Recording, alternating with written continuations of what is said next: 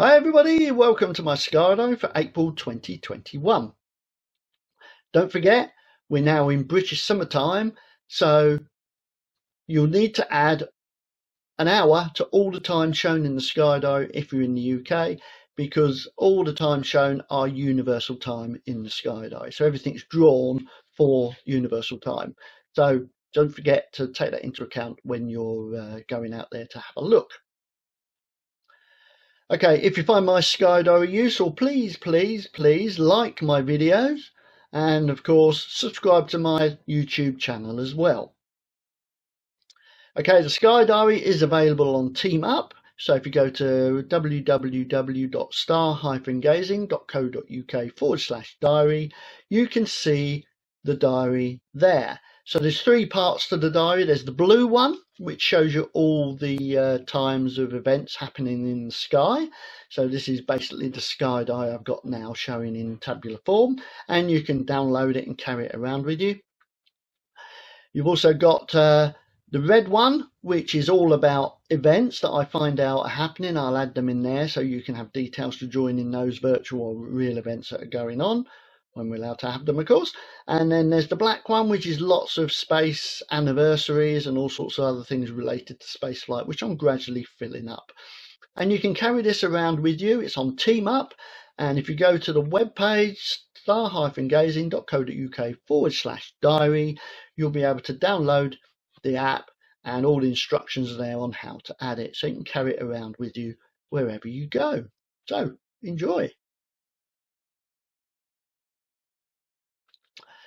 Don't forget, everyone's welcome to join us at the Virtual Astronomy Club. We're trying to keep astronomy sociable during these difficult times for everybody. So just go and join us on the 1st and the 3rd Tuesdays of the month at 7 p.m. British Summer Time. That's 6 p.m. Universal Time if you're joining us from overseas. And all details are on the website virtual-astro-club.com. So hope to see you there soon. Okay, let's have a look at what's happening in the sky this month. So just the general constellations that are on view. This is the view middle of the month at about 10 o'clock in the evening. So this is looking north where the circumpolar constellations are. And you can see Ursa Minor there just below Ursa Major. And Ursa Major and the Plough, or the Big Dipper for our American friends, is virtually overhead at this time of the year. And you've got Draco, the dragon, meandering between the two bears, and then the opposite direction from the Plough to the other side of Polaris, you've got the M or W shape of Cassiopeia. Here it is here. And then next door you've got King Cepheus. And then looking towards the south in the opposite direction, these are the stars that are at their highest, of course. So Orion is just starting to disappear, so that's over in the west, but we'll talk about that in a little while. And Canis Minor just over here. Cancer fairly high up still at the moment, and then Hydra just below that, and on the back of Hydra you've got Crater the Cup and Corvus the Crow. But of course the constellations that are really at their best at this time of the year during the spring are Leo, Coma Berenices and Virgo. Of course, this whole region is absolutely splattered with lots and lots and lots of galaxies, because we're looking out of the Milky Way towards intergalactic space, because the Milky Way is out of the way at the moment. It's almost at the horizon at the moment. We'll see that in a moment. So have a look around here. Look, lots of galaxies. And then Bertes here with the bright star Arcturus over here. And then if we look towards the west, these are the constellations that are setting. So all the winter stars are starting to disappear. There's Orion, Betelgeuse, just visible as it goes over the horizon. Taurus here, and of course we've got Mars. Mars is gradually slipping into the twilight, so it will soon be gone. Perseus over here starting to disappear. Auriga a little bit higher up in the sky, as is Canis Minor and Gemini the twins. Cancer going to take a little bit longer to disappear. And then if we look towards the east, these are the constellations that are rising. Already said about Virgo, Coma Berenices, Ursa Major and Ursa Minor, and Draco, of course. And then you've got Hercules down here, and Bertes the herdsman, and in between those you've got Corona Borealis, the northern crown.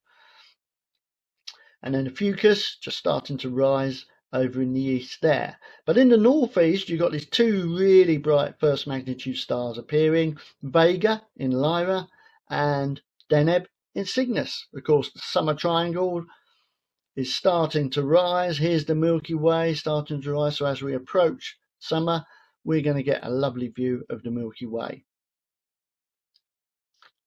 Okay, so let's have a look at the planets. Mercury is at superior conjunction on the 19th of the month. Western elongation was on March the 6th. But it's next going to be seen later in the month in the evening sky, and eastern elongation actually occurs on the 17th of May. So that's next month. Venus is fairly close to the sun in the evening sky, but it is getting a little bit higher and higher each evening. So we should be able to see it by the end of the month. Superior conjunction was on March the 26th, but it is gradually moving further away from the sun. So it may be spotted, as I say, towards the end of the month. And then eastern elongation is going to be on October the 29th. So it's going to take a long time to reach that eastern elongation. Mars is visible in the evening sky still, but it's not anywhere near like it was as good last year. It's visible as a first magnitude star, but it really doesn't stand out quite as much as it did last year. Jupiter and Saturn, both low in the morning eastern sky. Uranus is visible in Aries. It's just about visible to the naked eye, not quite, but you'll need a really dark sky, but it's easily to pick up in binoculars or a small telescope. And Neptune, lost in the evening twilight, and the moon's close by on the 13th, but that's going to be really difficult to see Neptune because it is so deep in the twilight. So I'm not going to mention that in any great detail during this diary. Okay, one other solar system object is Vesta, which is just past opposition. It was at opposition last month, and that's visible in the southern sky all night. It's still visible moving through Leo. So here's Leo. Here's the sickle of Leo, the back to front question mark here, and then the bright first magnitude star Regulus right at the bottom of the sickle there. And then in the tail of Leo, you got the nebula, which is this star here. And here's the trail of Vesta as it moves through the body of Leo. It's magnitude 6.5, so it's not quite easily visible to the naked eye, but it's still nice and bright. But it is relatively easy to find using binoculars or a small telescope as a star-like point. Here it is in a bit closer detail. So you can see here the positions are shown at 2-day intervals. So here's the position on the 1st of April, and every 2 days it's plotted, and you can see on the 30th of April it's here. So it's done this little loop as the Earth does this retrograde loop on the motion of Vesta. Okay, so 1st of April, one of the things to look out for is the moon near Antares. Here's Antares, the lovely red giant star in Scorpius. Here it is, here's Scorpius, and its tail sort of meandering down into the southern hemisphere, which we can't see. But here's the gibbous moon visible near Antares at about 4 o'clock in the morning. And it passes north of Antares while it's below the horizon. And if you get up the next day on the 2nd, you'll see that the moon's moved a little bit across from Antares, but it should look quite nice. On the 4th of April, the moon's at last quarter, so that's when real deep sky stuff starts to be enjoyed, because we're going to get some really dark skies with the moon starting to get out of the way. 6th of April, you might just about be able to see if you get up in the morning and look towards the southeastern sky. About 5 o'clock in the morning, the moon's going to be close to Jupiter and Saturn. So there's Jupiter and there's Saturn, but it's really low down. As you can see, I've had to put in the C horizon and get rid of my new horizon, my usual horizon, because they are too low to be seen with all the trees and everything that's in my view. But you can see there that if you've got a really low southeastern horizon, you should be able to see the moon, Jupiter and Saturn in the twilight just before sunrise at about 5 o'clock in the morning. And the moon is at new on the 12th, so around about mid-month is nice dark skies for everybody interested in deep sky observing and imaging. And then on the 13th of April, we start to see the moon appear as a very, very thin crescent over here in the evening sky. And this is about 7:41 universal time. You might be able to see the Pleiades and the Hyades and Orion getting lower there, but it's a really, really thin crescent moon with some really nice earthshine. The next evening, the moon's moved a little bit higher. The crescent is just that little bit thicker, but it's starting to approach the Hyades and the Pleiades star cluster as it goes, and that's about 7:41 universal time. And then the next night, well, I've left this a little bit later, so we've got a bit of a darker sky. The moon is nicely nestled in between the Hyades and the Pleiades. Again, it's still a fairly thin crescent, but it should have some really, really nice earthshine because it's quite high at a later time of the evening. We should be able to see that earthshine really, really nicely on the moon's disk.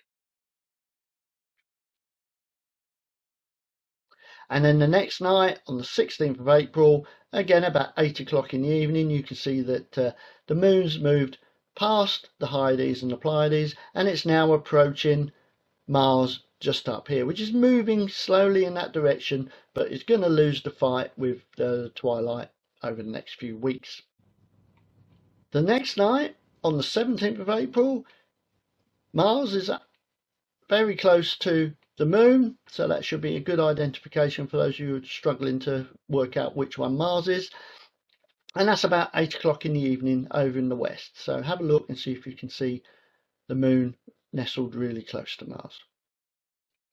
19th of April, daytime sky, Mercury reaches superior conjunction. This means it's on the opposite side of the sun, so it's round the other side of the sun, but don't try and observe it because it's far too close to the sun. You're not going to be able to observe it, so please don't get out there and try and look for it because the sun is very dangerous. Unless you're using correct filtration, you can't see anything anyway. And that same day, on the 19th of April, the lunar X is visible. Trouble is, it's going to be a daytime sky, as you can see here. This is a clear obscure effect, and the best time, according to Mary McIntyre's astronomy blog, which is down here, the best time is about 11 o'clock in the morning. So it is going to be in the daytime sky. And it's made up of the ramparts of Blankius, Lecaor and Purbach craters. Here it is here. So here's the lunar cross or lunar X here. And you can see you've got the three craters, Purbach, Lecaor and Blankius here. And they make up the ramparts. And as the sun's rising over them, it creates this lovely cross effect as they poke into the sunlight. But it doesn't last for long, only lasts for a couple of hours. And at around the same time, you've got the lunar V, which is visible in the southern part of Mare Volpurium, close to Rima Hyginus. So here it is here. So there's the lunar V catching the sun's rays just at sunrise. And you can see there's Rima Hyginus, Agrippa, Goding, Triseneca and Rhyticus craters nearby as well. So have a look out for those because they're well worth looking out for. And on the 20th, you've got the first quarter moon, so the moon's getting a bit thicker, it's getting a bit brighter, so your deep sky opportunities are going to get a little bit worse unless you get up in the early hours of the morning around this time. But on the same evening, in the western sky, the moon moves just above Praesepe, the Beehive star cluster, Messier number 44. And you see the moon here and the star cluster here. I've exaggerated the scale of the moon just so you can see it a little bit clearer. And then on 21st and 22nd, the moon passes north of Regulus in Leo. Again, this is Leo. This is the sickle of Leo. And down here, you've got Regulus, the bright star, in Leo. And here's the moon on the evening of the 21st at about 10 o'clock at night. Universal time, don't forget. And then On the 22nd, you can see how far the moon's moved from here to here throughout that 24 hours. So it's passed above Regulus, and you can see it getting thicker and thicker and more gibbous as time goes by. On the 22nd, we've got the maximum of the April Lyrid meteor shower. Now, this is a shower that's active between the 4th and the 30th of April, so it's actually active throughout the whole month. But the maximum on the 22nd is when it's at its best. There's only 15 meters per hour, and this ZHR, this zenithal hourly rate, is only an approximation, and it can never be as high as the number quoted unless the radiant, the position where the meteors come from, which is here just in Lyra, just between Lyra and Hercules here. The only reason that would be 15 per hour is if it was directly over your head, and that's very rarely the radiant of a meteor shower is going to be directly over your head when it's running. So you expect to see a few less meteors than that per hour. 25th, evening southeastern sky. At about 11 o'clock, you should be able to see the moon passing Spica in Virgo. Here's Spica, here's Virgo. And it's nearly full at this stage. And then, of course, 27th is when it is exactly full. So that's when our deep sky observing is going to be almost non-existent, unless you're doing narrowband imaging, of course. And that's on the 27th.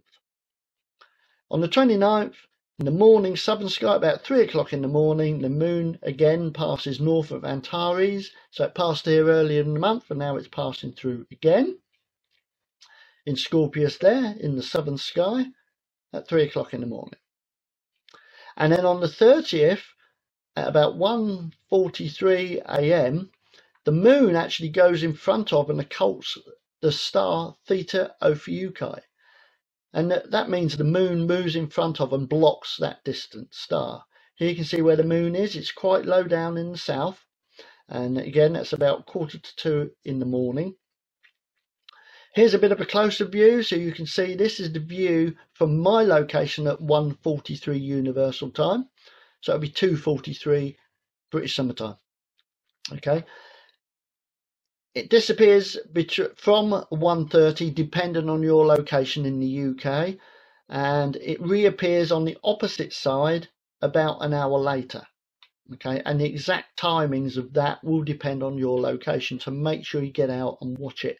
And when you do see that star disappear or reappear, which is a bit more difficult to judge where it's going to appear from, you will see probably the most instantaneous thing you'd ever seen, because when the star is occulted by the moon, it blinks off instantly and then reappears exactly the same when the limb cuts off the light from the star. But again, exact times will depend on your location, but it's from around 1:30 onwards, and it lasts for about an hour. And then very last end of the month, Venus and Mercury may be visible just after sunset, but they are really, really low down in the sky. There's the western horizon and northwestern horizon. And this is the view at 10 to 8 in the evening, Universal Time. So the bright one is Venus and the fainter one is Mercury. So that's your best chance of seeing them this month. So get out there and have a look. One last thing to mention is Comet Leonard, which is going to be visible. I do have another video showing what I think might happen, but you can never tell with comets. So this shows the path in 10-day intervals. So you can see the constellations here, Canis Venatici, Ursa Major and Bertes. And then you've got Dubhe and Merak here, the 2 pointers of the plough. And here's where the comet was on the 1st of January. 1st of February it's moved here, 1st of March. So here it is, 1st of April. And here it is on the 1st of May. So you can see it's just approaching the bowl of the plough, but it is quite faint. It's going to carry around, and then August, September, October, November and December. But this is the exciting bit, when it's going to get a little bit brighter and start to move faster as it approaches the Earth and it approaches the Sun. But I'll talk about that in my other video, so have a look for that one. And of course I'll be talking about it in subsequent sky diaries as we get further into the year. But of course, during April, it's around about 13th or 14th magnitude, so it is quite faint. So I'm going to, once the moon's out of the way and I get a good clear dark night, I'm going to try and see if I can pick this up and watch it developing throughout the year. So that's going to be a little project for me this year. Don't forget, the Virtual Astronomy Club, trying to keep astronomy sociable, is running the first and third Tuesdays of every month at 7 p.m. That's British summer time, don't forget. So it'll be 6 p.m. Universal time, and that's virtual-astro-club.com. So everyone's welcome to come and join us. Okay, don't forget, if you find my Sky Diary useful, please like the video and of course subscribe to my YouTube channel. So take care folks, and I'll see you next time. Bye bye.